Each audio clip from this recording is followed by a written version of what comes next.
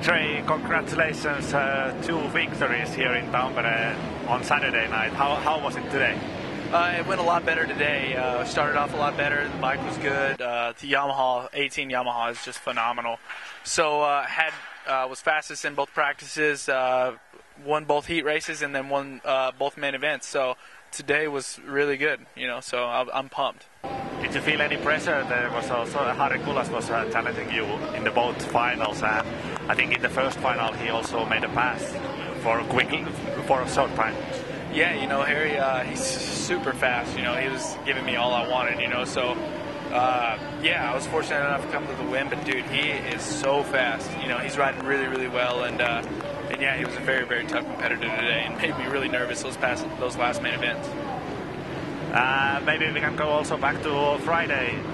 What happened on there? You were fourth in the overall, so not as good as on Saturday. Yeah, I didn't start off very well. I rode real tight all day, and just had some rough races. Ended up getting second in the first main event. Things started going around, and then gate drop of the second main. I don't know what happened. My clutch fry. I stalled my bike. Just all kinds of stuff, But we turned it around for today, so it was good. Okay, on Friday, was it the best moment in the head-to-head challenge when you won?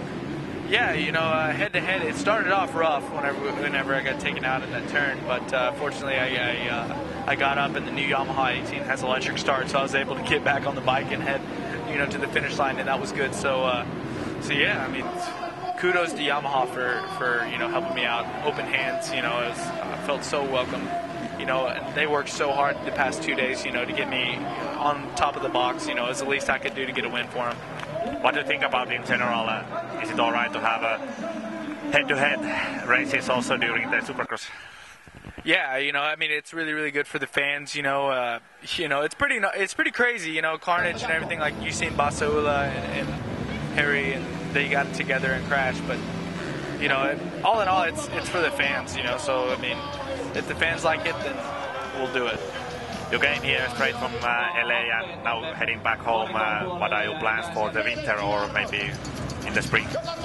Boot camp. Whenever I get back with my trainer Davey Millsaps and Pablo, and then just get ready for Anaheim.